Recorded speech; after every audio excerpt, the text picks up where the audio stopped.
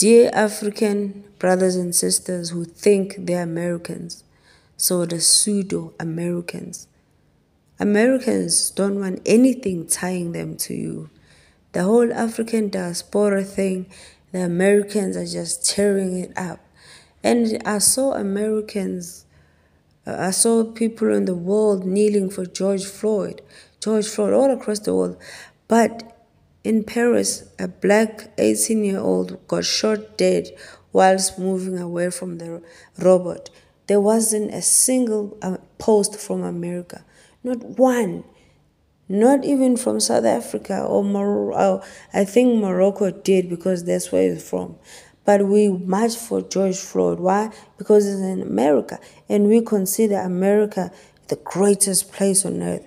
I think it is because Americans are allowed to enter countries and kill and loot and call people dictators and call them prisoners of war and then take their resources.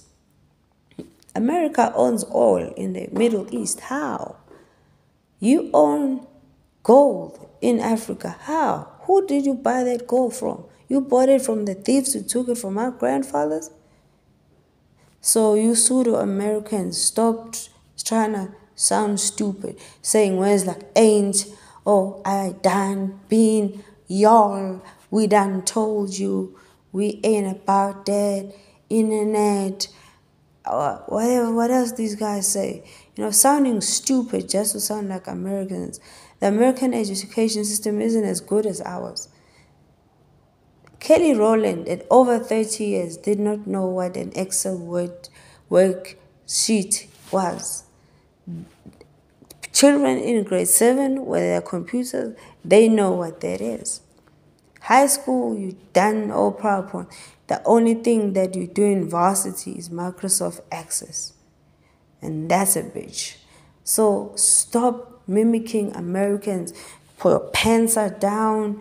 You are like, oh, yo, now I'm supporting the Lakers now. Who in the Lakers has ever been to Africa? Who? So you must know where you come from and you must value it. In a couple of months, we'll be talking about Heritage Day.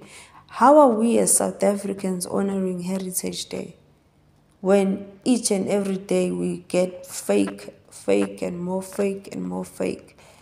Honor your African roots. Don't rush to sound American. What do Americans do besides killing people? Nobody has killed people like America does. 20 years in Afghanistan and Iraq. How many civilians did America kill? But here you are, South African kids who should be fighting for your economy. BHP Billiton must be driven out of this continent. Anglo-American must be out.